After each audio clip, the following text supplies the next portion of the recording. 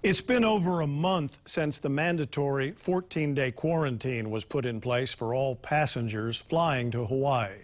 83 visitors flew in yesterday, the first day of new screening procedures for all arriving passengers. Nikki Schenfeld has an update. Once you get off the airplane, officials are going to call the phone number that you provided right there on the spot just to make sure that it works. Next, they're going to call the hotel to make sure that you do have a reservation. And for residents coming home, they're going to take the address you provided and match it with tax property records. Tourism officials say about 400 passengers have gone through the new screening process so far. The passengers are requested to re-verify information provided. If the passenger cannot provide information, the passenger will be turned over to law enforcement for further processing.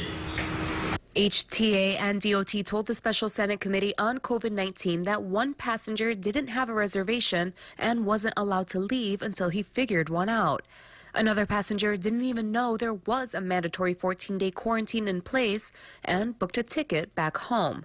Senator Donna Kim said she was able to book flights to Hawaii on several sites easily without any mention of a quarantine. After several visitors were caught breaking the mandatory quarantine rules, senators asked if a designated quarantine spot could be implemented and watched over by the National Guard. That are more managed, enforced. That is something that I think we're having conversations with HIMA, with DOT, with law enforcement about how some of that might look. So we'll be pegging our legal. Senator Jarrett Keohokalole asked if violators could be detained. Bring them home or put them on a barge and make them wait out the 14 days there.